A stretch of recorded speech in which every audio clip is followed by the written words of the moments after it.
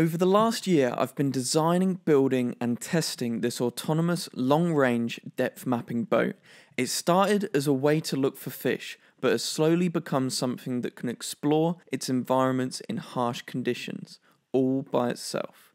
I'm using two 45 amp motors as propulsion with long-range drone propellers, powered by a 6.5 amp 4S battery, and controlled by Ardupilot using a Matic flight controller. We're utilising camera mounts above and below to record its surroundings with a depth map sonar sensor on the back. In the last video of the series, we sent the boat out on Bala Lake in North Wales to trial its first autonomous waypoint missions. We aimed to prove whether we could trust it and decided we couldn't without some major upgrades to our range and telemetry. Today, you're joining me on the latest stages of our journey, where we resolve these problems and take the boat to a new lake.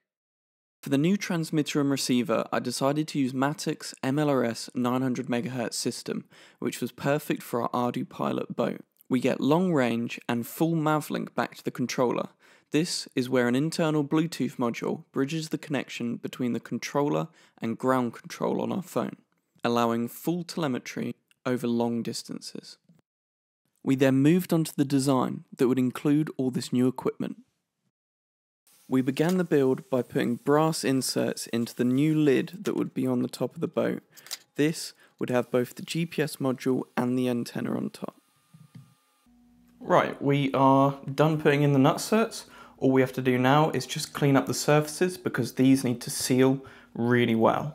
Now we have cleaned up the top surface, we can do the easy part and add the camera bracket back on the front. So the next upgrade for the boat is the GPS module at the front. Now this one's more of an aesthetic, but it has some upgrades within it. So this was the GPS module that we were using before. This is the upgraded one that I've now designed. And I guess we'll see how it works.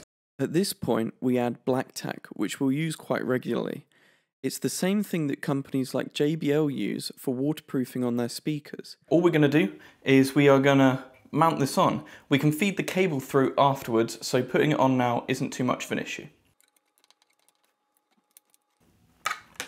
But that seems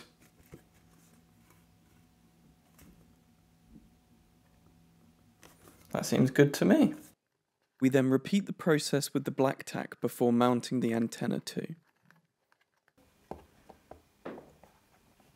Start screwing in the top plate.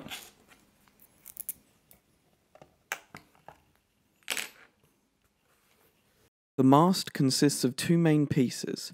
We've got the Matic MLRS receiver mounted in the centre with the VAS antenna at the top. We'll seal the lid onto the box with cable ties. The connection then goes down through a serial cable to the flight controller. To mount this, we next need to add brass inserts for our hinge point at the base.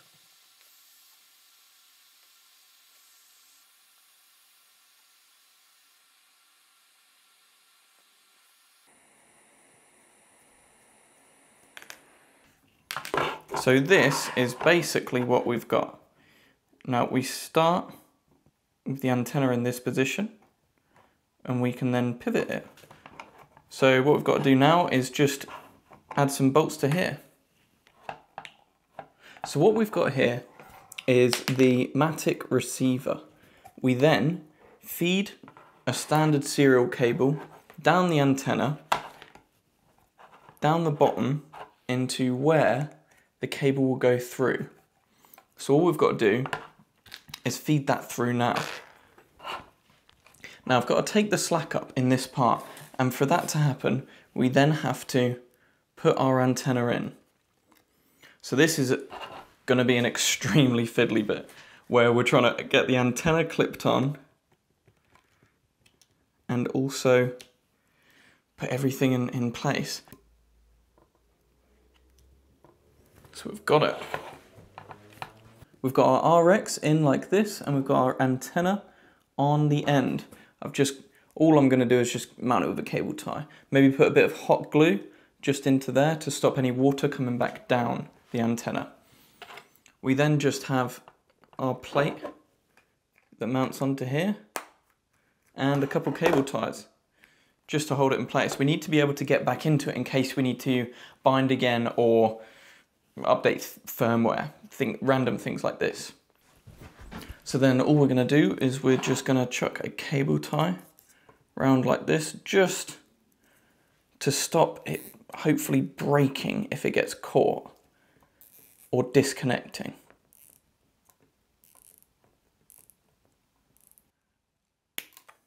We're now adding more black tack to the lid that goes on top of the receiver, just to make sure that no water's going to get in.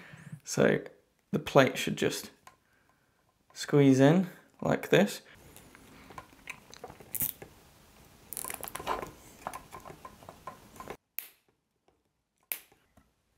Put our GPS module into position. We've got our cable feeding through the bottom. We're just going to put a little bit of black stuff on both sides there.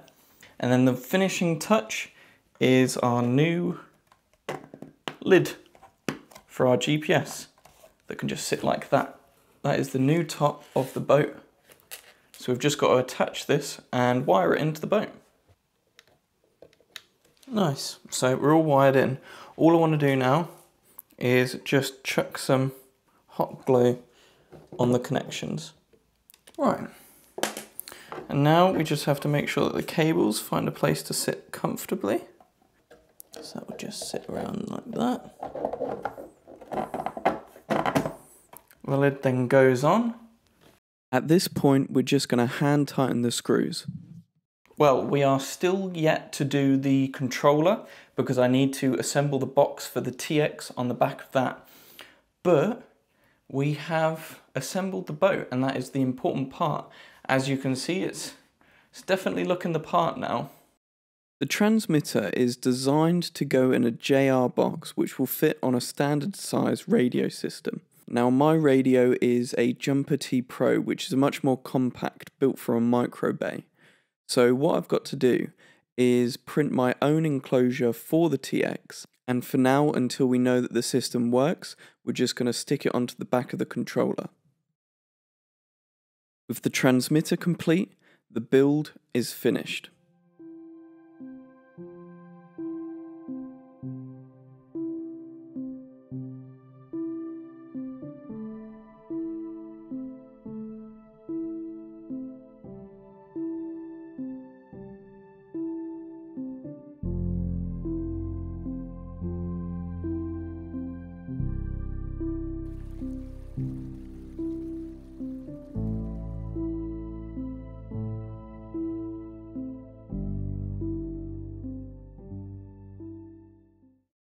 Behind me is Llyn Celyn in North Wales, and we are going to be testing the boat here today. The moment we reached the shoreline, the focus wasn't on going fast or chasing distance. It was about proving the new upgrades to be trustworthy. Before I can let this thing disappear across the lake on fully autonomous modes, it needs to earn that trust. On paper, this new long-range radio system should be bulletproof, way more robust than the previous setup. But in real life, we have new wiring, waterproofing, and potential interferences. If something was to fail 200 meters out, there's no fishing line or way of getting it back, and it could quickly turn into 1,000 pounds of a submarine instead of a boat. So I started simple. Slow throttle, gentle turns, checking every response. Then gradually, building confidence, pushing the throttle harder, and watching for any shake in the mounts, listening for odd noises, and trying to ensure that the control was doing exactly what I expected. Once the boat had proven itself, we shift focus to auto missions. One camera stays above the water and the other one sits below the surface. Up next isn't just movement across the lake, it's our first look under the water. We've set the boat off in auto with a camera in the front and a camera underneath. I'm going to see how far this time that the fish deeper can see until we lose range, and then that's our next upgrade. But I'll switch over to Ardupilot once we lose range. We immediately see an issue with the camera footage under the water. Now, I'm not sure if this is settings or whether this is just the nature of the water that we're in, but it's something that we're definitely going to have to look to improve. The boat has begun its first waypoint mission on this lake. and whilst it starts its voyage, we look at the Fish Deeper fish finder mounted on the back for the first time and watch as the bottom of the lake slowly deepens. Now the fish finder isn't rated to long range, so our next upgrade is going to be working out the best way to improve this, whether this is a different type of fish finder or just making our own type of antenna instead.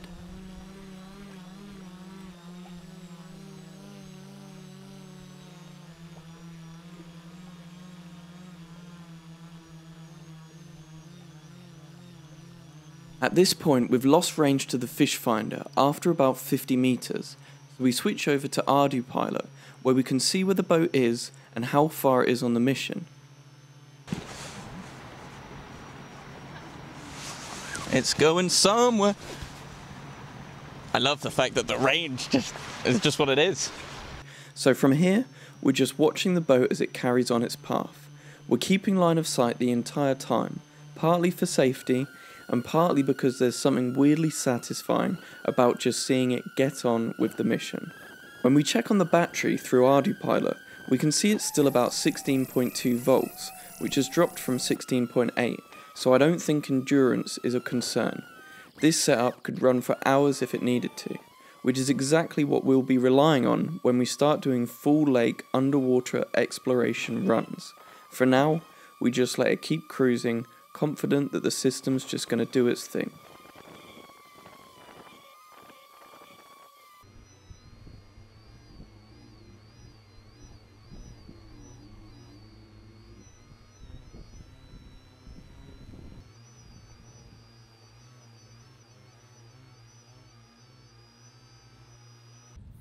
The boat successfully returned from its mission, slowly giving us more and more confidence that the core of this exploration tank was going to provide us with the confidence that we needed. We immediately sent it straight back out on another autonomous journey, again completing successfully.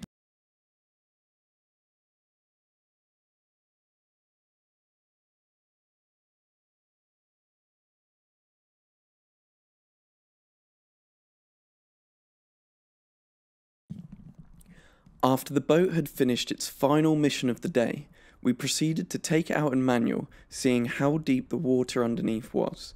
The plan is to upgrade the range of the fish finder and start searching for fish deep in the water. Where we were was actually quite a shallow part of the lake, but now we can trust the range and the boat, we can start sending it into the centre, where depths can reach up to 40 meters. If you've gotten this far with the video, I just wanted to say thank you for watching. And if you're interested in seeing more, please don't forget to subscribe and comment what you want to see in upcoming videos.